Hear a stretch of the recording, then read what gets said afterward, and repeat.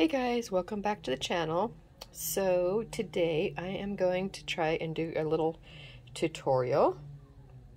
I wanted to share with you this cute little tassel that I made. It's a paper tassel with the gold embossing on the ends. You know, we've all bought those ones that are, pre-made ones, and they have that on the bottom, and they're really fun. So they're easy to make, so I thought I would come on and share with you how to make one of these. And then I'm using these cute little chain links and lobster clasps that I got from Beebeecraft. So I wanted to show you how, what a cute little thing this makes. The chains come in this whole baggie of these beautiful colors. I'll link them below, so if you want to check them out. They also had a bundle that was, these are kind of translucent. They have some that are that aren't, so they, they're more of a solid looking type color. And but I like this one because they were more pastel and then see-through, so I really like that. So I used these on the project, and then I also this is the clasp that I used. These are also from Beebeecraft, and they came in this assortment also. And again, I got the translucent ones because I just like the looks of that, because they were, looked a little bit more pastel, so even like the red, doesn't look super red, you know what I mean? So anyway, I'll link these below also. Excuse me. So let's try and do this paper tassel dipped in, well, it's not dipped, but with the gold embossed trim, okay? So this again is what it looks like. Okay, so bear with me, I haven't done very many tutorials, so let's see how this goes. Okay, so first off, this is just kind of my paper that I use. You can tell it's well used. I kind of just keep this under my glass mat right here, and I just pull it out whenever I want to do any embossing or inking, just to keep it off of my glass. So anyway, I used this die here. It's a tassel die. This is from, I believe it's Echo Park is where this one's from. I have a couple different ones. I have like a longer, thinner one from that I got from My Favorite Things and that, but this one I just decided to use the long one, and it's a shorter one too. So anyway, any of them will work, and you can cut this out. I made a couple other paper ones before I made the one that's embossed on the bottom, and I cut them. This is all from the same die, and I cut them all just different lengths, so you can just like trim off the bottom to make them as long as you want. So these are all just plain paper tassels, and you can see all the different lengths, and it's all from the same die. I just wrapped a piece of baker's twine inside there, and then I just topped it with this little tiny pink rickrack around the edge. So these are just some plain paper tassels, okay? But to kind of step it up, this is what you do. Okay, so here's my paper tassel. I'm just going to leave it the length that it is. Okay, I'm going to lay that right there. I'm going to take my Versamark. It's called a watermark stamp pad, so it's just clear. It's clear ink. There's different brands, but I've had this one forever, and I'm still using it. I mean, I used to do a ton more stamping than I do now, and this is still really good. Okay, so I'm just going to take my stamp pad, and I just want, to coat the ends a little bit, so I'm just going to take it and just kind of, pull it across there. I'm going to try and keep it fairly even. I don't know how good of a job I'm going to do, but just basic, okay? Sorry, I got kind of a groggy throat.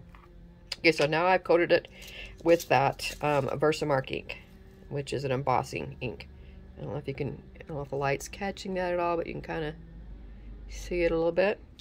Okay, now I'm going to just pour my embossing powder over, and let's see, let me tell you, I'm using this one's from Zing. It's gold. It's an embossing powder.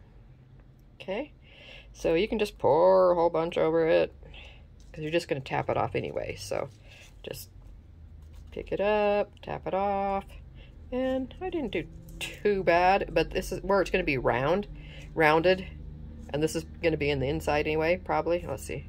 Yeah, I'll just start from that end. So it won't matter if it's like uneven or whatever. Okay, so then I just take my, I'm going to set this right here. I'm going to take my paper and I'm just going to funnel this back into my jar. Put my lid on so I don't mistakenly emboss all that's in there. Okay, put this right here. I take my embossing tool, my heat tool. This is a Heidi Swap mink one. I used to have another one that was like black and it was just ugly. I got rid of it and got this white one. I've seen pink ones and stuff, so, but this one still works and the white works good too. So I'm just going to turn it on and you kind of let it heat up just for a couple seconds. And then we're going to take it to our project and we're just going to start heating it up. Hopefully I'm in frame. Hopefully you can see it's starting to change. Starting to melt. See that? See that starting to melt that? So it's going from this dull thing down here on this other end, down here, to the shiny, it's one of the most satisfying things too, is to watch this stuff melt with the heat. So, and you just go across it all. Okay, so now it looks like it's pretty much all melted. Okay, so that's what it looks like. So now it's all this gold foil. Now I could actually go over this again, you know, if you want more coverage and to kind of even this up. So I think I'll do that. I'll go ahead and just, once it's dry, and it dries right away. So just go ahead. I'm going to go ahead and just ink this up a little bit more. And I'm going to go over this again to try and, there's a couple little spots that didn't get filled in, which doesn't really matter. But just for the sake of the video, I'll go ahead and cover it all up anyway, and then just sprinkle it all on again, and then just tap it off. Okay, so I got it up a little bit farther this time, and I could, if I really, like, if I was doing this project that was going to be straight and I didn't want any of this excess up here, I could just, you know, take a little, I keep a little paintbrush usually to brush off the excess, so you could do that. So now you can see I kind of got it up farther, so it's more of a straight line, and I think it might have covered, you know, had a little bit better coverage, because you're never sure, you know, because it's clear. So let's do this again and knock off the excess into my bottle, so don't waste that. And you can get embossing powders in all different colors.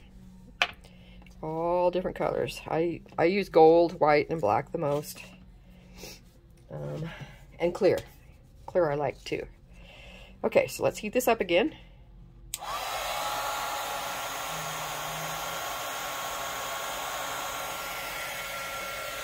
And just watch the magic happen.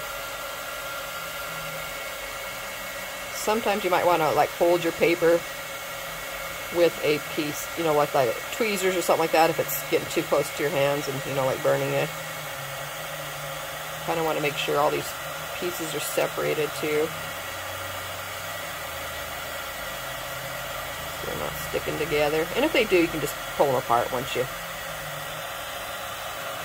Okay, so you guys seeing how that's all that pretty gold metallic now, and it's more filled in.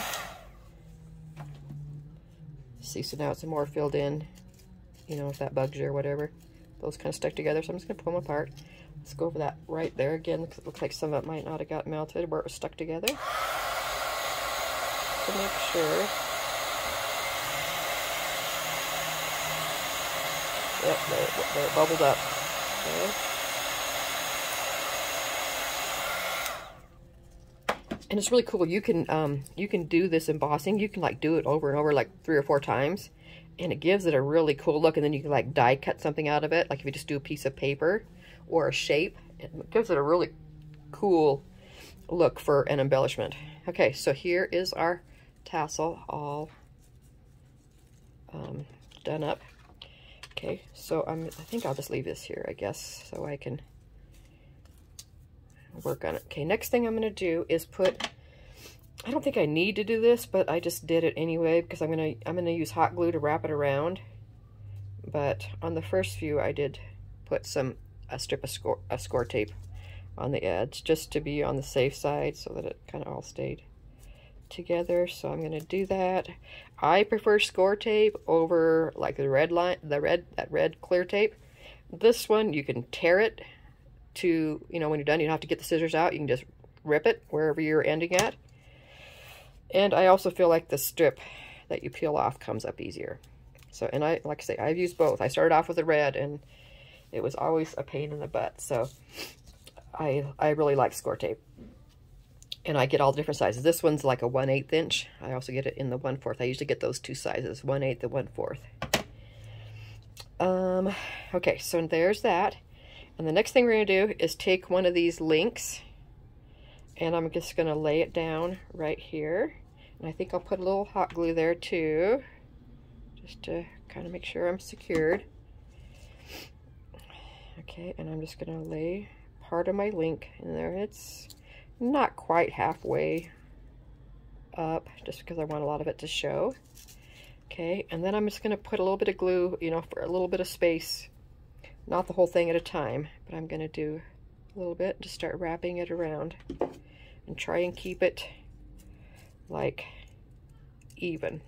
Try to keep all the top even. Okay, see that? Oh, hopefully I was in frame. Okay, here we go. A little bit more glue. Just keep wrapping it around, keeping it lined up even at the top, just so it looks nice and finished. I mean, if you messed up, you could always, you know, put a trim around it or something like that to hide it if you needed to. Okay, there's that. Just keep wrapping it. And of course, you could do the same thing if you didn't have the rings, these links. You could just do the same thing and just make a regular tassel. You know, just with the you know, that it's more a rounded shape. Okay, so I've got that all around there like that, and so that is how my little tassel looks. So cute. So you can just leave it as is, you know, just like that. If you, like I say, if you just wanted to use one link, or if you wanted to just if you wanted to just use, you know, string or yarn or whatever, you just, instead of putting the link in there, you do the yarn or the string, and that's, you know, then just wrap around it and see how it just kind of makes a little circle. And that just gives you something to hang it by. Okay, so there is that. That looks so pretty, so rich with that gold on there. Okay, and then all I did was took the next link, and they work best if you kind of put them together at where the little separation is. Okay, and then it just pops on like that. And then this top one, I'll just do the same thing. I'm going to turn that link around, and I'm going to put this together like that. So there's our 3 pretty little links and I just chose colors that match the paper. Okay. And then what I did on this, I forgot a step too. Not a step, but it doesn't really matter which order you do it, I guess.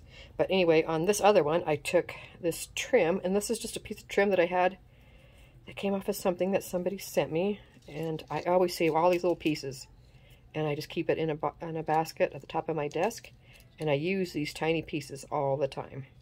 Okay, I'm going to wrap that around. So I'm going to put some glue, and I try to, when I'm gluing all these things up, I try to like not have all my seams at the same spot. I try to kind of like overlap them. So like my seam for the paper is right there. So I don't want to line up my trim right there too. I want to kind of like cover it, and that'll help keep it together. So I'm gonna start my trim like back here, I think. So I'm just gonna put some hot glue right there. And I'll start this right here and just kind of glue it down. Just kind of hold it in place. Okay, and then I'm going to wrap it around. So I'm going to go around here. Put some more hot glue there. And I'm just lining up the top of the trim with the top of the tassel. Okay. Alright, and then I'm just going to kind of measure where I don't want it to overlap a lot, because then it will be, you know, real bulky. So I'm just going to see where I need to just barely cover over it, and then I'll cut it off right there. So I'm just going to cut right there. Okay, and then I'll glue some more on.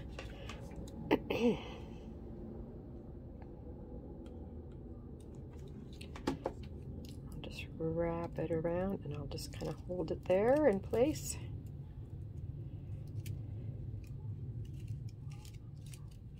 Okay.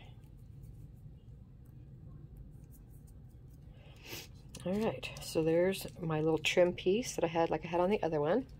And then I also put a, on this one I have my little bow right there.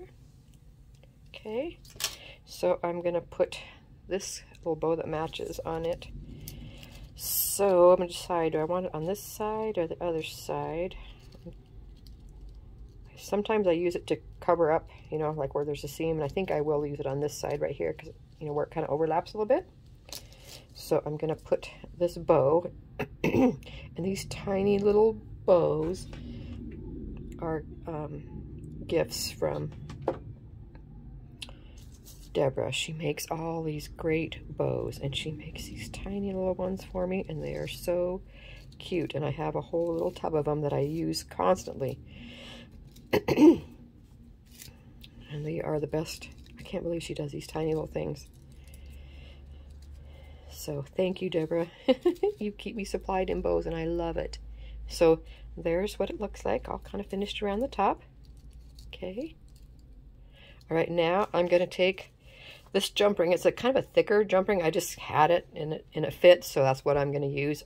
It's about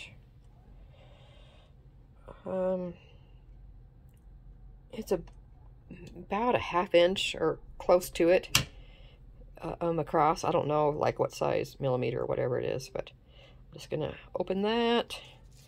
I just got my little case out that had different sizes and found one that fit, and it did. So I'm going to hook that through there. And then I'm going to hook the cute little lobster clasp that I'm going to use, that I showed you. It also came from Beebeecraft. I'm going to hook that through the loop right there. And then I am just going to close this back up. This is like a real heavy gauge one, so it's really hard to move. But I did it. And there we go. So there is my finished gold foiled embossed tassel. Isn't that cute? With the cute little chains. I love it. Let me move this out of the way so you can see it better. So pretty. I love it. So easy to make. Any of these tassels, super easy to make. Like I said, if you don't have these things, this just kind of makes it kind of a wider and just gives it a cute look. And I just wanted to use some of my, try out some of these little links. But you can definitely just do the same thing with a regular tassel. And just before you wrap it up, you just, you know, apply the Versamark ink, and then coat it with the embossing powder, and then heat it up and watch the magic happen. So then you're done. So now I have these two cuties. So anyway, I hope this was helpful to some of you. Hopefully you got inspiration from it. Like I said, I will link these, the chain link things and the lobster clasps that I got from Beebeecraft. I will link them in the description box along with the website. And yeah, hope you guys enjoyed this tutorial. Let me know what you think. Did I do okay? Would you like to see more things? Yeah. So anyway, thanks for watching, everybody, and I'll see you next time. Bye.